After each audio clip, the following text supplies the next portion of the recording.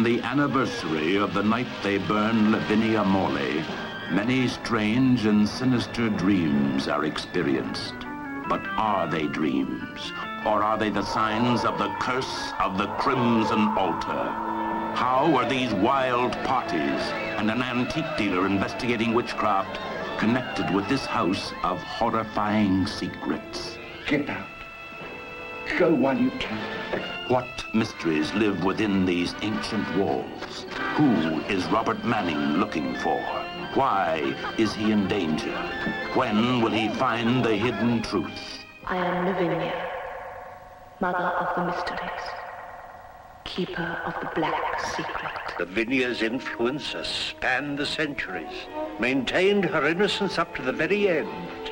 They didn't believe her and burned her at the stake. Many people have died mysteriously, horribly.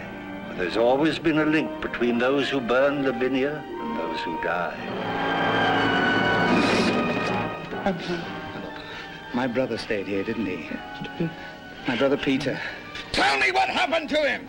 Curse of the Crimson Altar brings together the two masters of horror, Boris Karloff, Christopher Lee, Mark Eden in his most powerful performance. I know there's something wrong going up in that lodge, and if you're not going to help me, I'm going to do it myself. Barbara Steele as Lavinia, Queen of Terror. Michael Goff as her unwilling slave. And introducing Virginia Wetherell, guest star Rupert Davies. Curse of the Crimson Altar.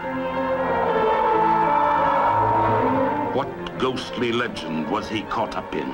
Who was the living link with Lavinia? Why was he tormented by these ghoulish nightmares? Sign! When did this frightening fantasy become startling reality? This is a very deep cut. Do you know, it looks as though you've been stabbed. I think I was.